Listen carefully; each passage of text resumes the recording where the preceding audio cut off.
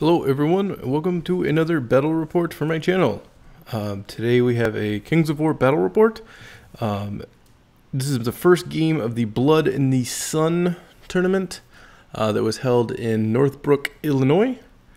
So this is my first game from that tournament. I won't do a tournament recap as I normally did because I don't think it's really that much different of a list that I brought from what I did for Adepticon, so I'll just get right into the battle report. So the first game I was put up against an Abyssals army. Every game in this tournament is 2,000 points, and the first one is kill. So a couple of notes for this tournament. Kill is played as normal with some additional points you can earn. So the table is divided into 4 quarters. If you have more units, a unit counts being the table quarter it is in, depending on the majority of which table quarter it is in. I think individuals don't count for this, but if you have more war machines, monsters, or units in a table quarter, you get 100 bonus points over your, as opposed to your opponent.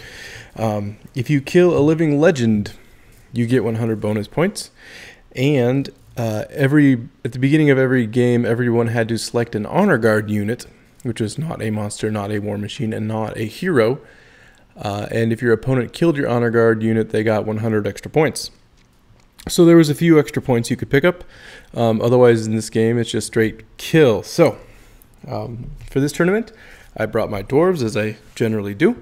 So my dwarf list is as follows: 2 troops of ironclad to screen my iron guard, which are 2 iron guard regiments, 2-handed weapon upgrade, and throwing dogs.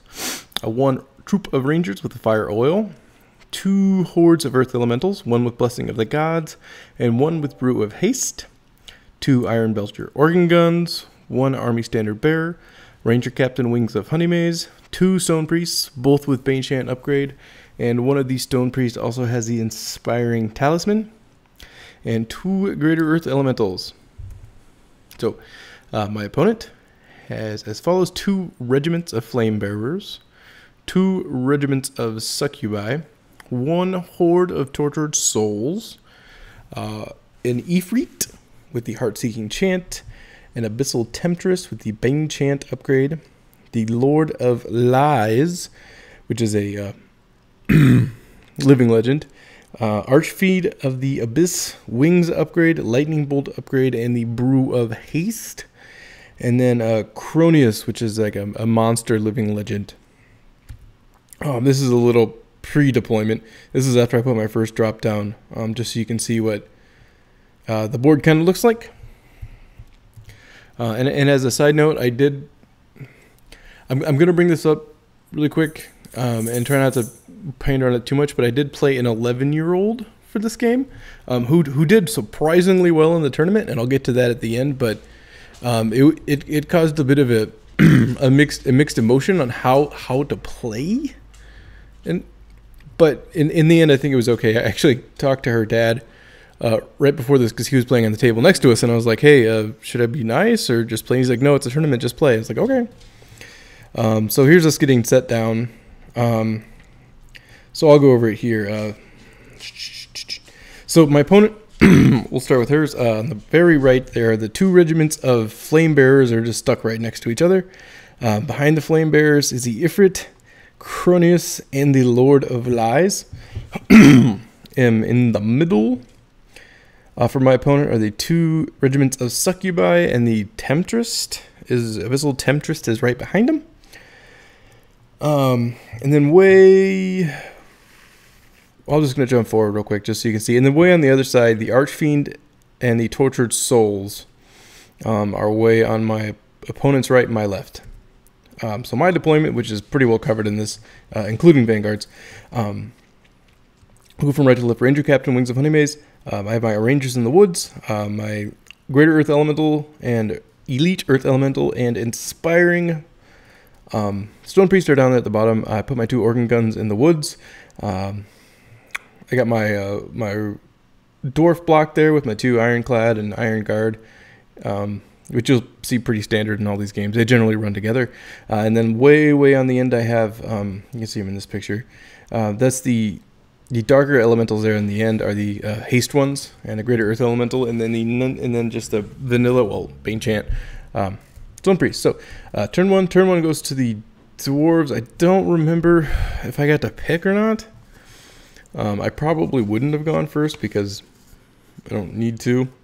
But that's it. This is my movement. So I just reform a little bit. My opponent has a lot of shooting, but I also have a lot of shooting. So, and Flame Bearers aren't they have Firebolt, which is a shooting. It's not a. I mean, it's not a spell, so it's not always a 4-up. So I'm gonna hang out in the woods and wait for them to come to me. So there's my other side. So I just kind of redressed my lines and moved up a little bit. You know, as you do. And that's it. So Dwarf turn 1 was very exciting. Abyssals turn 1. So there you can see the Tortured Souls and the Archfiend there on the left flew up into the woods. And over here the Succubi move up pretty far, and the Flame Bearers move up, I think, just to get in range. The Flame Bearers, and I'm not sure if anyone else picks on these guys, but they get a few shots in on my dwarves, and you know that's the thing. And this is the end of Abyssals 1. But one thing I learned later in this tournament is this is my bad. If you're a dwarf and you get wavered, even if you headstrong it off, you're still disordered. So I'm gonna take one round of I get one round of shooting with these guys that I shouldn't have got. So I'm sorry, Ashley, if you watch this. So dwarves turn 2. Beyond that, we just redress the lines a little bit. My elementals on the left are just there to hold off those flyers. That's pretty good for them. All right, dwarves. I think I just move them up a little bit. Yeah, you can see here. I don't really do much else as far as movement because I don't really need to. Again, I have 2 organ guns that are just gonna, pelt some stuff. So we moved, so we shoot. So the organ guns and again the rangers that shouldn't have shot. I don't remember how well they did or didn't, but I know the organ guns were both in range and they just ripped these guys up pretty bad. So that's that. The end of Dwarves turn 2. We picked up a Flame Bearer unit. So Abyssals turn 2. On the right, that block of the Lord of Flies, Cronius, Ifrit, and the Flame Bearers move up. In the middle, you can see it better here. The Succubi double charge my left Ironclad unit. They're just not quite shoved up because of the hill and arms and everything. And on the very left, and the bottom left there, she just kind of slides her guys over a little bit. It gets out of the woods and just moves over. Staying out of my charge range, but of course, deciding what she wants to do. She gets a Bane Chant off on one of her Succubi, which may be overkill. And unfortunately for me, and my rules mistake, she routes the Rangers off. So that's good. I only cheated for 1 turn. Again, I apologize. So Rangers are gone. And not terribly surprising, 50 attacks from the Succubi. They hit on 3s, and one of them had Crushing Strength 1. So I don't even think, I didn't even make. She rolled the first 25, which with the Crushing Strength, and she got like 10 wounds. I was like, well, don't even bother, because just don't roll double one twice. I don't have any healing, and she got him. So that's her reforming like this. Yep. So the end of turn 2. The end of turn 2, it's kind of like that. We're getting a little bit of combat, but not too much. All right. So turn 3, dwarves. So again, this was one of those things where I'm like, I know it's a tournament. I shouldn't have pointed stuff out, but so what I did, I pivoted. I moved my earth elementals up and pivot them into the flank of those Succubi, which if it was a friendly game, I would have told someone not to put them there, and I'm just sitting there like, do I say something? But I didn't. So I said I'm gonna teach you a very unfun lesson about Surge. And I don't know if she just didn't know this or just was a little rattled because it was the first game of the day. You know, it happens. So that's going on. My Ironclad and my left Iron Guard double charged the other Succubi unit. And over here, nobody does anything useful, as you'd expect. So, naturally, I only needed like a Surge 2 to get in, so the Earth Elementals get into the flank of those Succubi, and that's a bad place to be a Succubi. Over here, my Organ Guns eat up the other Flame Bearer unit. My Ranger Captain is shooting too, but I mean, you know, the Organ Guns are doing the work. Combat. The double charge here between my Ironclad and my Iron Guard, we waver the Succubi, but that doesn't matter necessarily because as I found, everything is Fury for the most part. So countercharges galore, and you know, not surprisingly, the Earth Elementals in the flank eat that other Succubi unit and reform as such. So Dwarves turn 3, and it's looking pretty good. Abyssals turn 4. Or turn 3, sorry. She goes to double charge the Greater Earth Elemental, which I think was a good move. I don't think either of these guys could do it by themselves, so I think that was a fair choice. So there's another shot of that. The Succubi countercharge the Iron Guard. The token on here on this, here we go. So the token on her Forsaken there, the guys next to there are her the Honor Guard unit, and my Honor Guard unit are these guys. So and over here you can see Cronius and Ifrit move up, and the Lord of Flies flies over my army, and she knew well. I mean, at this point, like, look, I'm gonna be able to just turn around and surge into you, right? And she's like, yep. I'm like, okay, just want to make sure, you know. And she's like, yeah, I know. She's like, I don't know what else I was gonna do, but okay. So we're all cool. She gets a pretty good double charge off with these guys. She actually ends up routing my Greater Earth Elemental, which is, you know, when everybody can pop a pretty much uninjured Greater Earth Elemental on one round of combat, it's pretty impressive generally, and reforms like that. Over here, the Succubi do 6 points of damage, so not enough to knock me out, but they do waver them. So we're going to turn 4. Turn 4 for Dwarves. My Greater Earth Elementals charge the Forsaken.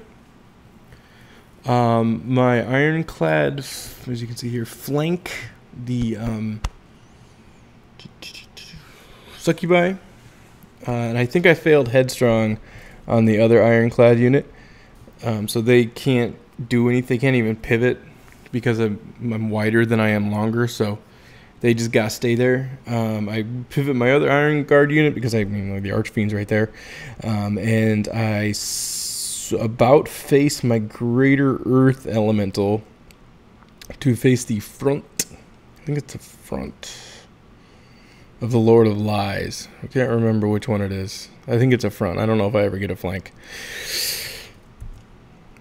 Shooting.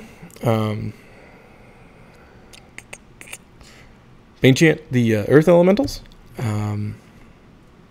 We put a bunch of damage on Cronius with my Organ Guns, and my Ranger Captain actually charges Ifrit.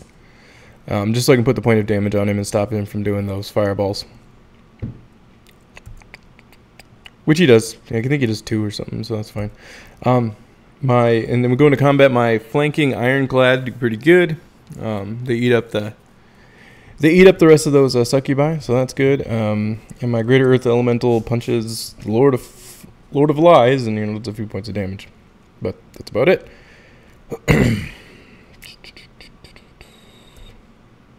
Must have been a front charge. It's a little over pivot maybe. Yeah. And then my Greater Earth Elementals do a little bit of damage here, but nothing so amazing to write home about. So the end of Dwarves turn 4, it looks like this. Things are looking pretty good for the Dwarves. Abyssals 4, so countercharge. Not surprisingly, the Archfiend goes over here to finish up these guys. You know, it's my honor guard unit, and it's an expensive unit, so it's 270 points if she kills them. So that's not terrible. And the Abyssal Temptress, yes, is walking around to Baneshant people. So we go into shooting, and Kronos just goes nuts with the breath attack, and just nearly picks these guys up in one round. Like, it was just nasty. Just melted them. Baneshant goes off on the Torture Souls. And this, you know, it's not great, but I'll probably survive. And the Archfiend, of course, picks up the Iron Guard unit, and ends up not in my charge range. So, and then the Lord of Lies is just smacking up my Greater Earth Elemental, not accomplishing much as you would expect. And Ifrit fails to damage my Ranger Captain, I'm guessing is what I'm showing. So, turn 5. Turn 5 Dwarves. So, pretty much what you would expect. Earth Elementals countercharge. The Abyssals. Or the what are they? Torture Souls. Just reform my line a little bit in case my Dwarves just kind of turn into an inward arc, depending on who he wants to charge. If she wants to charge either of my Dwarves with the Archfiend there. Otherwise, everyone's in pretty good shape. The Greater Earth Elemental just goes back to punch the Lord of Lies. The Ranger Captain goes back to punch the Ifrit, and my organ guns just sit there so they can shoot up the Cornelius. So I'll throw a dog at the Archfiend, and I do 1 point of damage, which is kind of funny. I Baneshant one of my organ guns, and after 2 rounds of shooting, the Kronios is no more, as you would expect. I successfully waver the Lord of Lies, which is pretty good rolling, but again, Fury, so it doesn't really matter. And over here, though, I do pick up the Tortured Souls, which is pretty good because I don't think I was going to survive another round of combat, so it was lucky that I got the first charge in this case. So I picked up the Tortured Souls and got a lot of points, and then I come over here and I give Ifrit a little smack. So, Dwarves turn 5. Looks like this, still looking pretty good for the Dwarves. So, Abyssals turn 5. Not a lot left on the board. She just countercharges with Ifrit, countercharges with the Lord of Lies, and then starts flying her Archfiend that way, which probably wasn't the best choice, as you can see. But again, I just didn't say anything. Spoiler, it doesn't turn out to be a big deal. So that's that. Combat, Ifrit actually does a point of damage to my Ranger Captain, but he doesn't care. So turn 6. Turn 6 looks like this. Just showing I'm moving I spin my golems around, and I think I end up surging them, or they're enough over and they get that table quarter for me. Over here, my Greater Earth Elemental just goes nuts and kills the Lord of Lies. Actually, he just freaks out, and I think it lands all 8 hits or something, just nasty. It spins around, and I'm a little out of order here, but I do shoot the Archfiend, but I don't kill him. And I do hit Ifrit again, but again, I don't kill him. So they're all cool. So it looks like, yeah, so I did surge my golems over there to get that. Looks like I did surge them to get that table quarter. And Abyssal 6 will be pretty fast because there's not a lot left, so she just flies up into the corner. And Ifrit just hangs out. So this says Dwarf 6, but it's Abyssal 6, just showing the end of the table. So the result of the game, it was Dwarves. Dwarves got 1790 points with the addition of table quarters. I had 2 table quarters, and killed the Honor Guard unit. So she got 970 points for our Honor Guard unit, a table quarter, and then just the regular kills. So it was a dwarf victory. By tournament standards, it was a 14-6 win, which is pretty good. I think that the scoring system for this tournament was pretty reasonable, so that you didn't just be like, it wasn't just immediately 15-5 and then a plus or minus, because it would have been a really, really knockout victory at that case. So I actually like this tournament scoring a little better, because even though it was a reasonable victory, it wasn't like a 18-2, because I don't think it was that big of a win. Yeah. So I mean, it was pretty good. Just some thoughts. I feel a little bad about the headstrong rule. Someone explained that to me later, and I was like, oh, geez. So luckily it didn't end up probably being much of a factor in this game, because those guys just died pretty quick. So live and learn, I guess. I do think this game was a pretty bad matchup for my opponent, just for army's sake. Playing me in this game, playing kill, I think I don't know if I was my opponent, I might have just sat back in a corner or something, or I'm not sure, like, because I have like probably better shooting. I have better shooting, and I have a lot more bodies, and I have a lot more armor. So I don't know. It's a hard one to say, because you can't just fly up on me like that, because I have a lot of surging too. So I just think it was a really bad matchup for my opponent, and I felt pretty good about the game going into it. So it's just some general thoughts. I mean, the person I played, she was very competent. She's obviously very good at math. She was doing the whole calculations in her head the whole time. But it's just something to think about. I mean, one of my regular opponents is like 16. I mean, one of the guys I play all the time, 15 or 16, and I just I'm used to just treating that person just as an adult. But in the end, I think it came out pretty good. Like I don't know. It was just I'm rambling, but I think it ended up being okay. She ended up doing really good in the tournament. Like, I think she might have even did better than me in the end. So, that's fine. I think it all went pretty good. So, anyway, thanks for watching. I have 5 more reports from this tournament to put up, and I'll probably get to them at some point in time. So we'll see you guys later. Bye.